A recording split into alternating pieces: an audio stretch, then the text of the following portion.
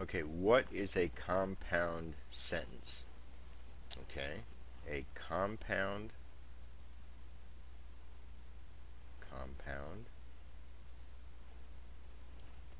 sentence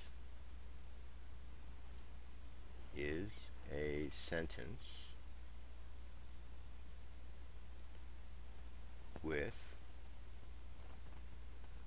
two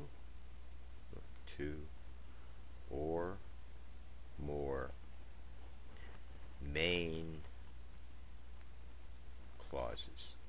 So main or independent clauses. So we take two clauses and we stick them together with a conjunction, which is a word that glues together parts of uh, groups of words. So let's look at our example. We still have my friend's giving his sister a graduation party. Good. That's a main clause. It could stand alone as a sentence. So we have one main clause.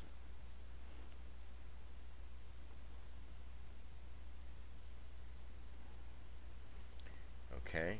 But now we have this other one. He is buying her a cheap car. Okay, that also could stand alone as a sentence. So that is another main clause. And we tack the two together with an or, which means he is either going to give his sister a graduation party, or he is buying her a cheap car. Now, if my friend was richer, had more money, then he might do both. My friend is giving his sister a graduation party and he is buying her a cheap car. Still a compound sentence. Each of these clauses could stand alone, but now we have two or more. Okay, and compound sentences don't have to be long. Let's write a real short one here. Okay, we'll go back to our dogs and cats. Dogs run, but this is a contrasting conjunction.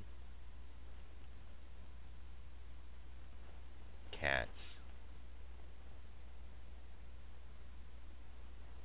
sleep. Period. Okay, but dogs. Oh, dogs. Okay, now we're there. Okay, dogs run is a main clause. It's so short, I'm just going to abbreviate it. And cats sleep could also be its own sentence. It's also a main clause. Okay?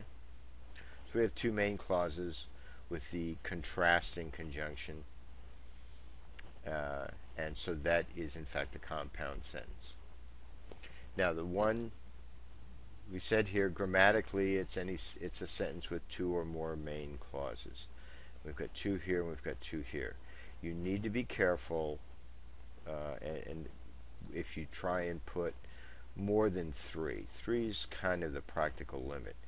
If you put together more than three main clauses, especially if you keep using and, you'll get something called a run-on sentence, which is not grammatically incorrect, but it tends to be boring. It tends to be boring to read, or tends to be boring to listen to.